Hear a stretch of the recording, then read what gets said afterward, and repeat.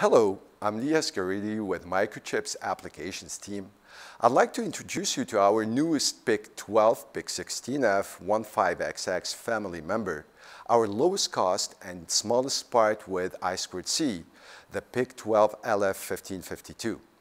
This new device is based on our highly efficient enhanced mid-range core and features a memory footprint of 3.5 kilobytes for code and 256 bytes for data. It also has advanced analog to digital conversion on up to 4 input sources as well as two-way communication using only 2 wires for a very efficient utilization of all its pins. This device is the perfect choice for a variety of market segments, including consumer electronics, medical, automotive, home appliance, just to name a few. As mentioned, the PIC12LF1552 features Microchip's enhanced mid-range architecture, which offers higher performance, C-friendly code development, low features, efficient code execution, a 16-level hardware stack, and a program counter, among other enhancements. This device also offers a 10-bit analog to digital converter with hardware capacitive voltage divider support.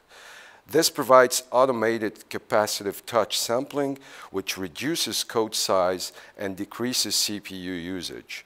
So this device can not only handle standard analog to digital conversion for applications with temperature, light, or pressure sensing, but will also make the implementation of M-Touch applications like keypads, sliders, or proximity detectors much easier. In addition, the PIC12LF1552 offers an I2C communication peripheral, providing applications with the flexibility to either control several devices like LCD displays or real-time clocks, or to exchange with a host system for status reporting or application configuration and calibration, for example. Here's an example of one of many utilizations of this small PIC microcontroller. We've designed an application with a keypad using 4 touch buttons, so 4 pins out of 8. We've also wanted to demonstrate that this small device could manage multiple I2C components. So we've added a display capability to our application to allow interaction with the user. With this, we wanted the application to display ambient temperature. We decided therefore to add a temperature probe. Finally, challenging the MCU with a little more processing, we've also added a real-time clock device. The management of these 3 items only uses 2 wires or pins of the MCU, making the application utilize all 6 available MCU pins. So here is a demonstration board with the 4 touch buttons and the display. We can see that the application's hardware uses very little components. In this area, we have our microcontroller unit. This area here holds the temperature sensor, while in this area we have the real-time clock component. So here is how the board operates. This button, when pressed, will activate the display of button state data.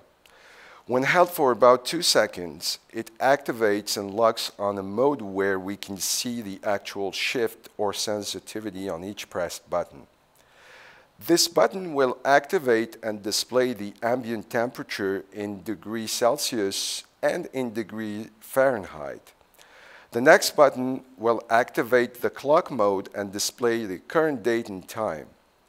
Finally, this button will activate the automatic mode where the application will cycle through all the previous display modes.